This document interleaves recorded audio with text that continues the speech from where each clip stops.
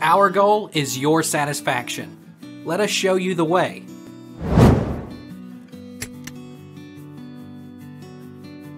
What is the 8-digit alphanumeric code? It means only numeric, since digits are numerals, 0 to 9. Even if the password is said to be alphanumeric, the 8 digits will make it a number. More appropriately, it should be an 8-character alphanumeric password. Is a 7-bit alphanumeric code? The American Standard Code for Information Interchange, ASCII, is the standard alphanumeric code for keyboards and a host of other data interchange tasks. Letters, numbers, and single keystroke commands are represented by a 7-bit word. How do you create an alphanumeric string?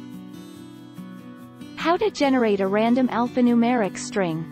To generate a random string of alphanumeric characters, alphanumeric sequence, start by specifying which alphabet to use.